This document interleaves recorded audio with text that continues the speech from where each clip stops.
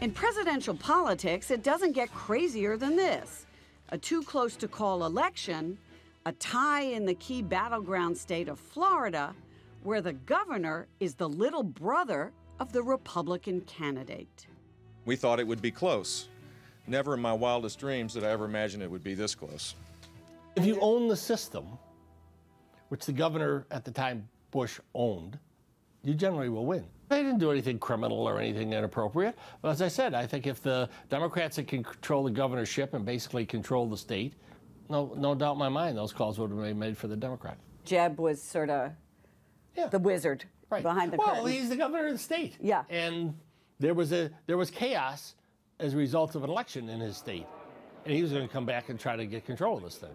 Yeah, he's between a rock and a hard spot. I mean, obviously he wants his brother to win, but he can show no favoritism in his role as governor of the state. And we weren't asking him. I don't believe that he pulled any levers. Or maybe he didn't have to. Maybe it was just understood. No major law firm in Florida would work for Al Gore. Even Democratic. Even Democratic-oriented law firms, because everyone was afraid of antagonizing the Bush family, antagonizing the governor, and losing important state business. Did you have any evidence that they had been called by the governor? No evidence that anyone said anything to anybody. Stuff didn't have to be said, right? It was just all obvious.